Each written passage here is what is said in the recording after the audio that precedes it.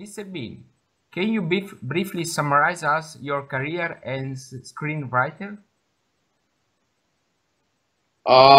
Yes, I came to Los Angeles in 1977 or 78 to start my career. What had happened was I was living in Berkeley, California, and a friend of mine, and I was a fan of the movies, but I had never written a movie. And a friend of mine suggested that we make a script in which we adapted Kurosawa's Stray Dog into an American policier. And we wrote the script in about 10 days, and it was okay. When I read it a few years later, I thought it was awful. But in writing it, I thought, I know how to tell a story in film. I can see that I've absorbed that kind of storytelling. And when some of my friends moved from Berkeley down to Los Angeles, they got me a job writing with one of them. You know, people in Los Angeles, in Hollywood, there were two kinds of people.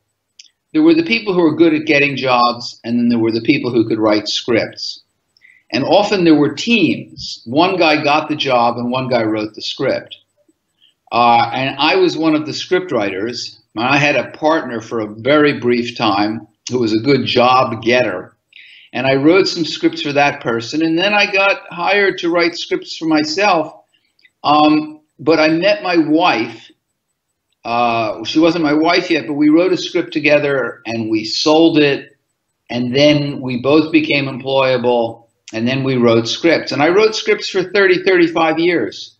You know what they are, because I'm sure you've looked them up on IMDb. And I made a living doing that. And then after a while, I got tired of doing that. And the idea for The Believer came along. And I made The Believer. And that took me somewhat out of the business of doing Hollywood jobs. And it spoiled me, if you know what I mean. Before that, I was very grateful to have a job, and I would try and make myself excited about whatever the subject was, but I was happy to get paid. And after The Believer, I wasn't getting paid wasn't enough for me anymore. And it became increasingly difficult to write jobs and to write scripts for other people when they told me how they wanted them written. And when the movie business sort of collapsed, or the screenwriting business sort of collapsed around 2008, 2009, I started to drift away from Hollywood. And I really, until right now, I haven't had a job. I did a couple more scripts, but I had a tremendously frustrating experience writing scripts. I would write scripts that I liked and that other people liked, and they would be made into movies that I hated, or more often they weren't made into movies at all. And finally, at a certain point in my life, I found it very hard to do it. And for the last 3 or 4 years, I've done nothing in Hollywood. But right at the moment, I'm working on a television show because circumstances occurred that made it appropriate for me. I mean, I needed to make some money.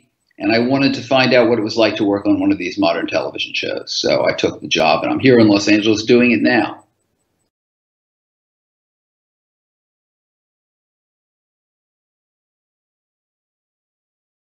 How and why did you decide to write The Believer?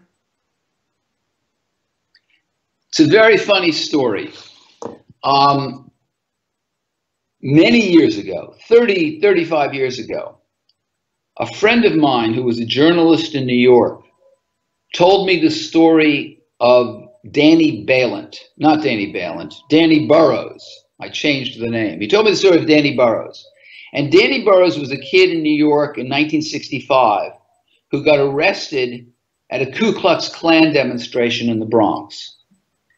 And the New York Times interviewed him, and they sent a reporter out, and Danny Burrows had a very elaborate anti-Semitic theory, And when the Times revealed to him that they knew he was Jewish, he said, if you print that story in the New York Times, I'll kill myself. And the Times printed the story that Sunday, and Burroughs killed himself within an hour of seeing the newspaper. And my friend and I, the journalist, we were going to make a movie about that. And it was a movie about somebody who was ashamed of being Jewish, who hid his Jewishness, who wanted to be a regular American and didn't want to be Jewish, and they took it to a crazy extreme. But we never did it. We talked about it for years and years and years. And in the course of those years, again, my wife becomes an important character. I met my wife, and my wife is from a much more religious Jewish background than I am. Her father was a rabbi. It was a strange mixture because he was in the army. He was a rabbi in the United States Army, and she went to yeshivas and she grew up on army bases, and it was a strange thing. But from her, I learned a lot about Judaism, and I became interested in Judaism in a way I'd never been interested in it. And I began to see the story of Danny Burroughs not as the story of a self-hating Jew, but as the story of a rabbi monkey, a guy who is a rabbi or a rebbe, and who's practicing his Judaism without knowing that that's what he's doing. And I began to see the being of a Nazi as something very, for a Jew, as something very Jewish, something very dialectic, something about becoming your opposite as a way of completing yourself, of fulfilling not just being a Jew, but being a Jew and its opposite. And that became extremely compelling to me. And when I had that thought, this whole story came alive. And then a friend of mine who teaches film in New York City at Queens College in New York said, give me some of your old scripts. Give me a couple scenes out of one of your old scripts so that my students can make a film of it, just to practice. And I said, well, you know what I'll do? I'll write a couple scenes out of this script I never wrote. So I wrote like 5 scenes out of The Believer. And when his students proved a little irresponsible, I ended up directing the film myself. Just 5 scenes, a little short, 13 minutes long. And I saw from that the idea worked. That the idea of a guy who was a Jew and who was a Nazi, who was a Jew pretending to be a Nazi, that there was something strong, narratively, dramatically strong in that idea. And then I wrote the whole film, and for some crazy reason, people were willing to finance it. I actually put up about 1/3 of the budget myself. I was a highly paid screenwriter at the time, and I got a job just for the purpose of funding my film. And then a producer, Peter Hoffman, put up the other 2/3 of the money. And that's how I made the movie.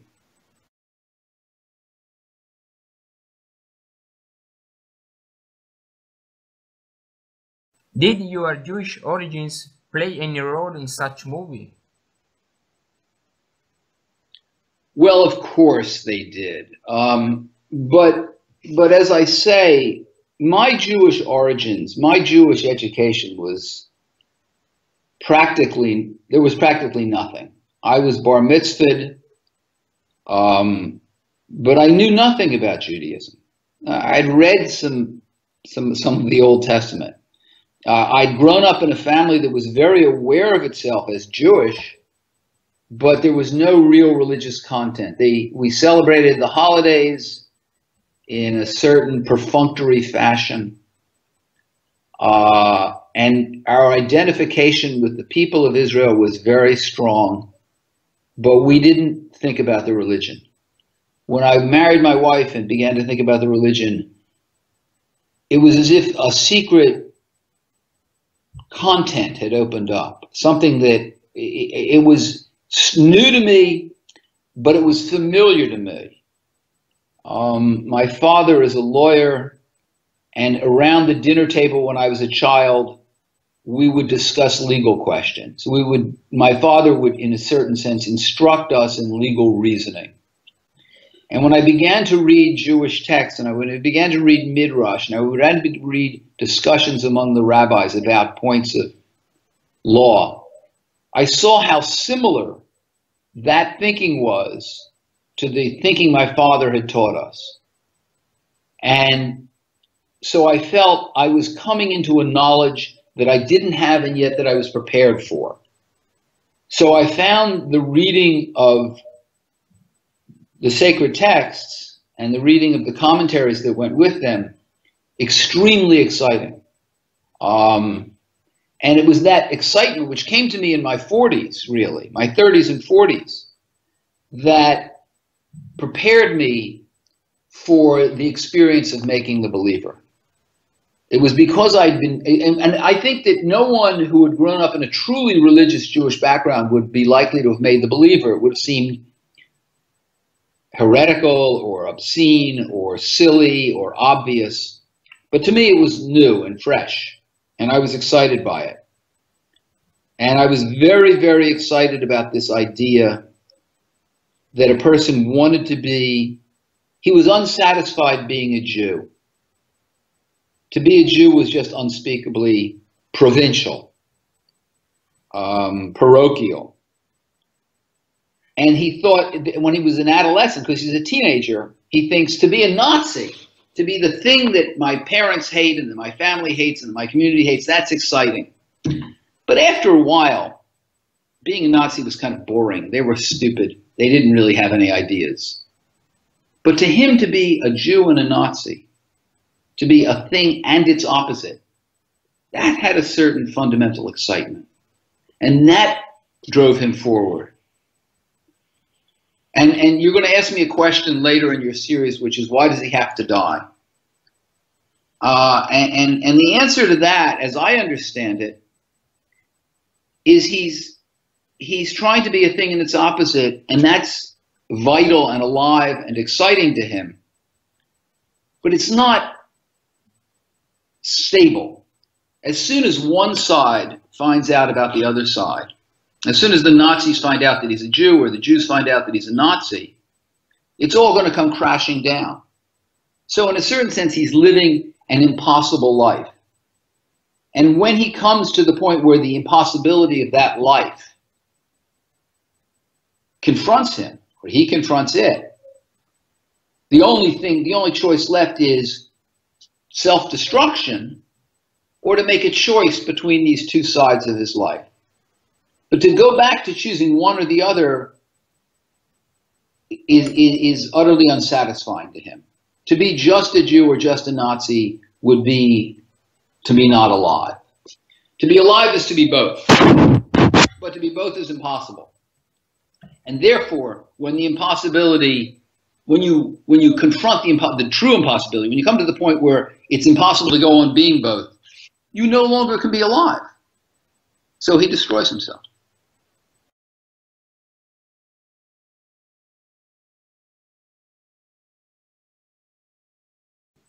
Which are, according to you, the main points of Daniel Belin's character?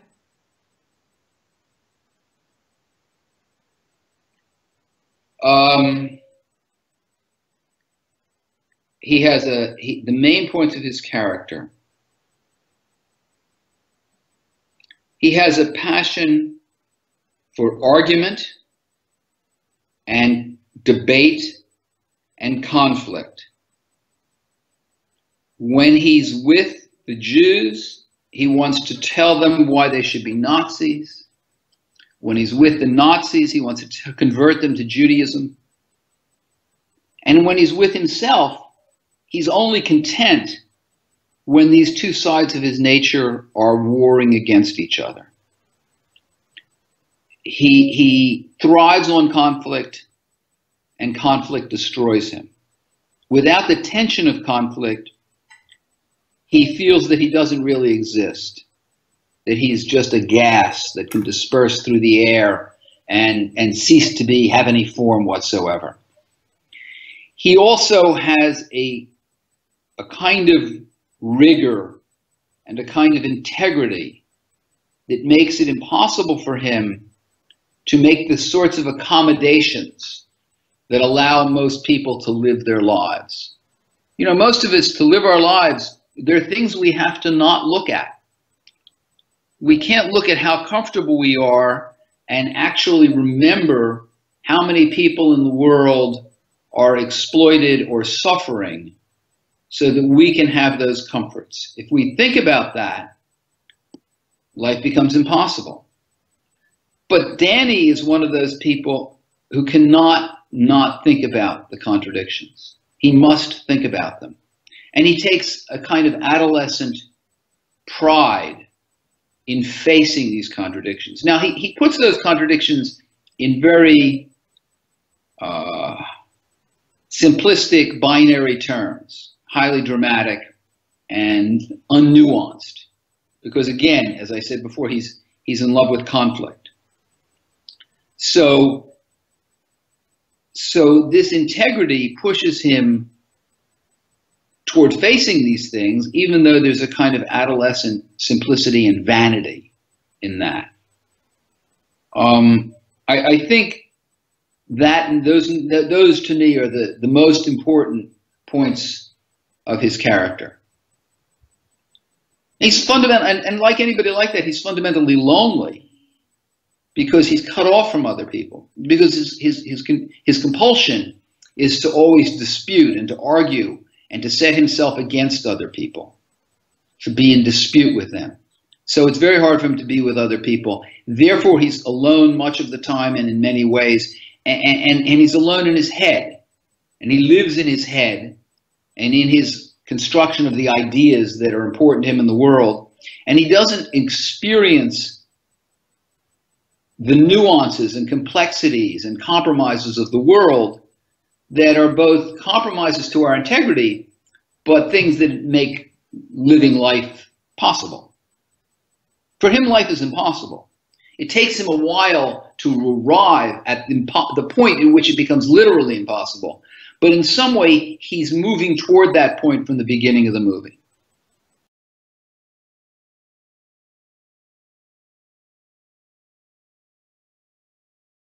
Do you think that Daniel Bennett's story can be set in another time or space?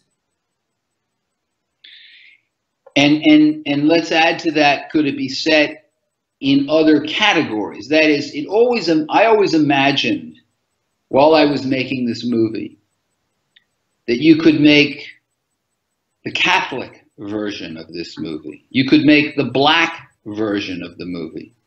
You could make the gay version of the movie. And sometimes, in some places, there are those. There are little fragments of those versions elsewhere in the world. Do you know Samuel Fuller's film Shock Corridor? You know Samuel Fuller, the American B director. Do you know him? Yes.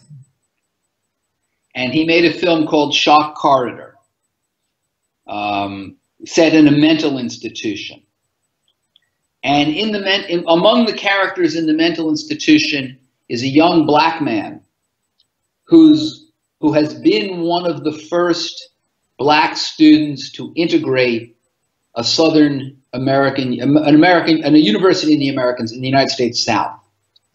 And in the movie, the black man spews racial invective, he makes anti-black speeches the whole time. And it's part of his madness. And then there's a moment in the film where he's sane again. And he starts to explain what it was like being a student integrating a Southern university and all the hatred that was shouted at him. And he starts to imitate the hatred. He starts to say the things that were shouted, nigger this and nigger that, and he starts to say them aloud just to show what he went through. And then after a while, he forgets that he's saying them to show what he went through, and he becomes so much the people shouting at himself that he forgets who he is. That seems to me, in a little way, a black version of the movie I made. So I think there are many other groups you could set it in. Could you set it in another time and place? Sure, of course. The notion of a person set against himself, of a person who is only happy, or happy is not the right word, whose only vitality, whose only sense of being truly alive comes when, in a certain sense, he's fighting himself. That seems to me, you know, a fairly universal theme in any culture, in any time. Maybe more modern, maybe more in the modern age than earlier, but certainly, you know, it's certainly there in other ages. When you know, when a Greek hero, when a Heracles goes mad and slaughters his family and then has to do all of these labors to atone for his sin, the germ of that strikes me as similar. Again, a person who goes mad and destroys what he loves, and then the rest of his life is about setting that right. Well, Danny can only set it right by, or he can only, because he's who he is, he can only set it right by destroying himself.